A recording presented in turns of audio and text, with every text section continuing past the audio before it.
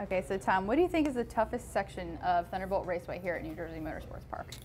Yeah, I mean, in my opinion, the toughest section of New Jersey Motorsports Park, the Thunderbolt course, is definitely like the 7, 8, 9. The back section, a lot of the slower corners are pretty technical, pretty tough, and that seems to be the most difficult area with our cars. And what's going through your mind today in preparation for the race? I mean, there's lots of factors going in. Yeah, you know, just getting ready for the race. We have some stiff competition. There's some really good cars that are pretty fast. Obviously, we got to make all 67 laps, which is the most important. We had a couple issues in the first practice that kind of set us a little bit behind the ball, but our car seems to be pretty good on older tires, which is the most important. It's going to be really hot this afternoon, so the track should be slick, and it'll be important to keep our car driving good, in the long runs. Now, you guys are practicing and you're qualifying. It's going to be the heat of the day. Now, what is the difference to you running, in the heat of the day like this and then running at that twilight time, which is later in the afternoon?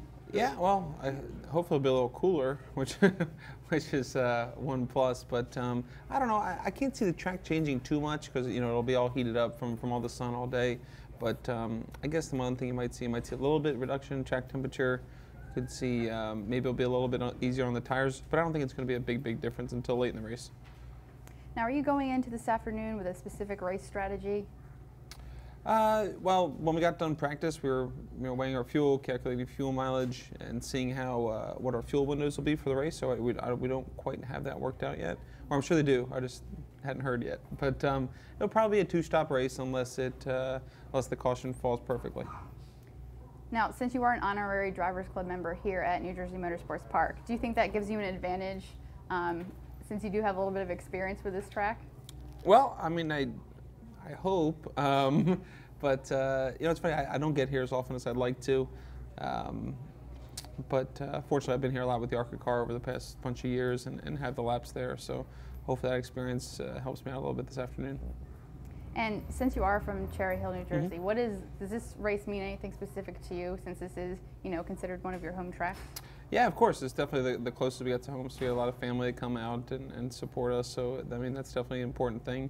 We've had some good runs in the past, but haven't quite been able to win. So, it's definitely one that we circle on the calendar when the schedule comes out, and it is important to me. So, isn't any different than any other race? Not really, but it is important to me. So what would this win today mean to you? Probably have a really good party later.